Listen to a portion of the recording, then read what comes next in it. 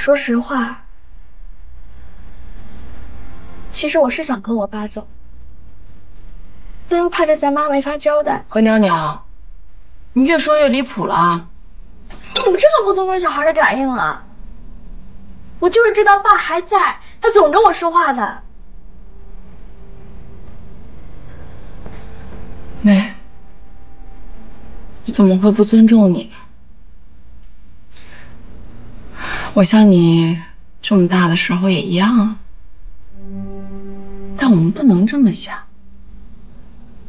即便都是12岁，都是没有爸爸，你也不是我代替不了的感受。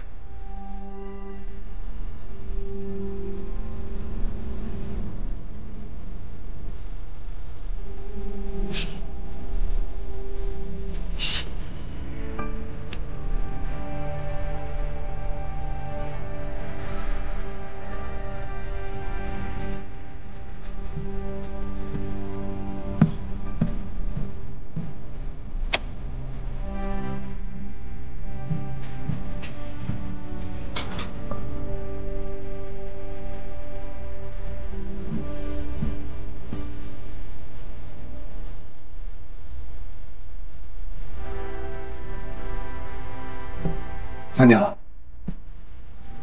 你的感受未必是错觉。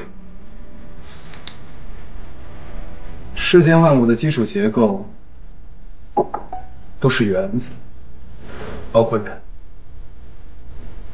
某种意义上，其实就是一种能量，只是看不见、摸不着。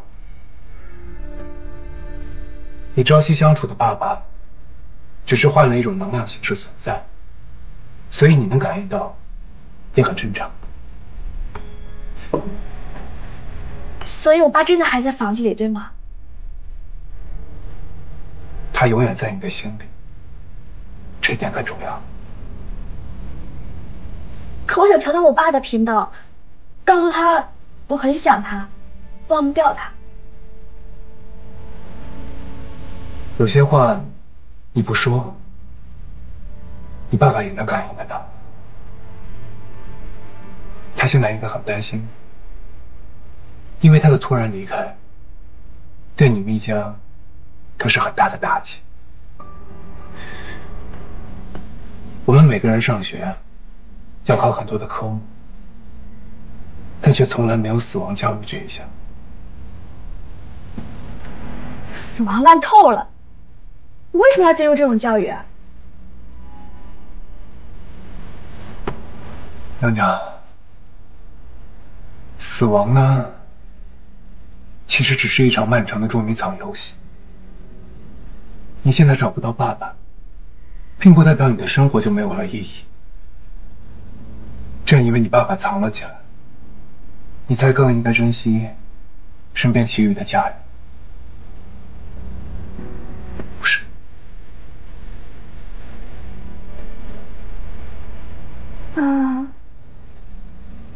我爸爸他现在过得好吗？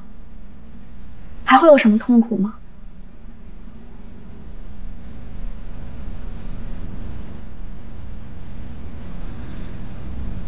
对不起，这个我也不知道。但以我的专业来说，刚离开世界的人，他们的身体既不是残骸，也不是遗迹，而是正在经历某种生命的转变、孕育和孵化吧。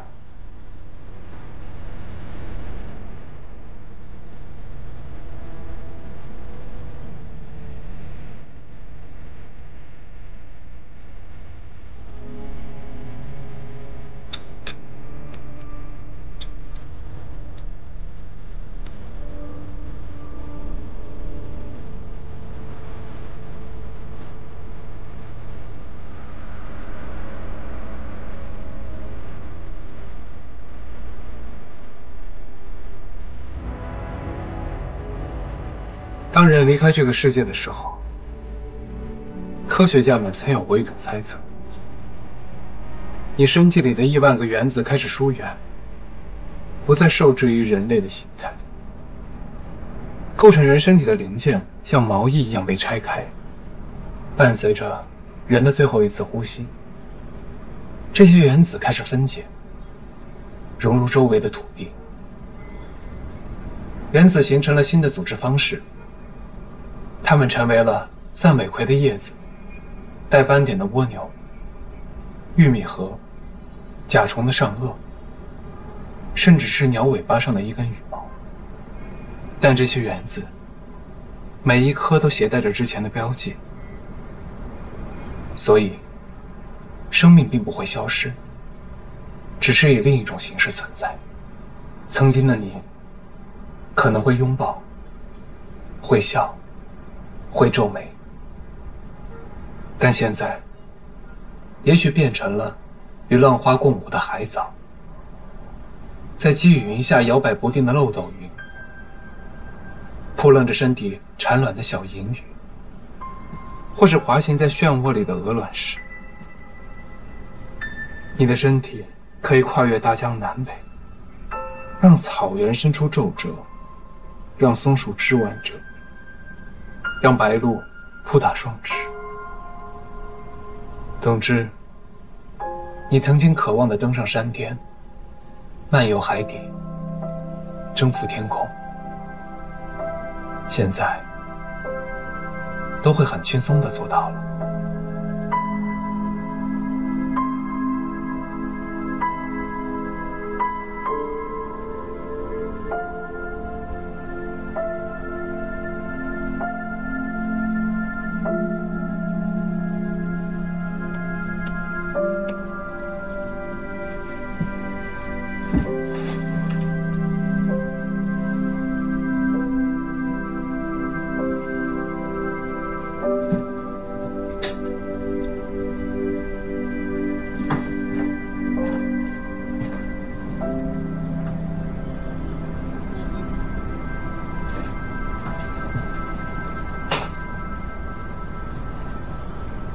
刚才故事没讲完吧？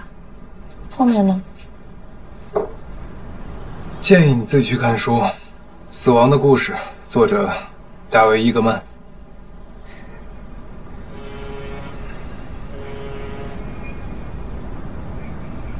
要参观一下吗？阳台的风景最好，可以看见东方明珠塔。不过是座电视塔而已，有什么好看的？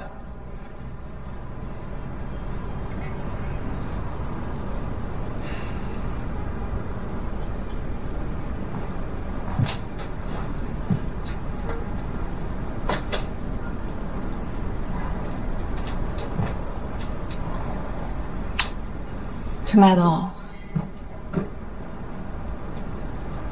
还好我了解你。不然我现在已经开始害怕了。你是对我家的灯有什么意见吗？取暖、照明，这些都对人的情绪有影响。暖光能让所有的棱角变得柔和，让人心神安宁。自己独处的时候，可以试试。起床。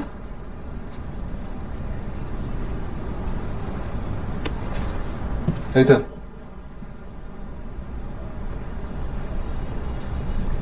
你不是和王西夏一块住？这你都知道？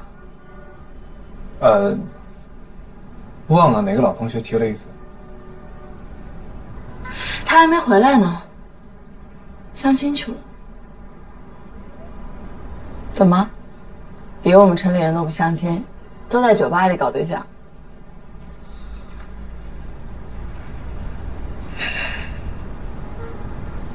走了。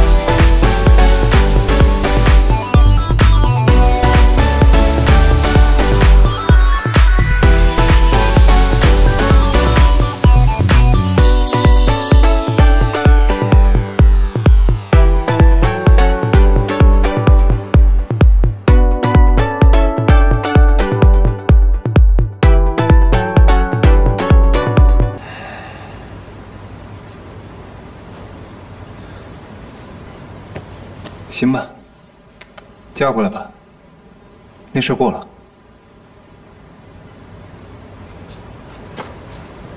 什么事儿？车站接吻？手机，赶紧的。你这人啊，什么都好，就是度量不太行。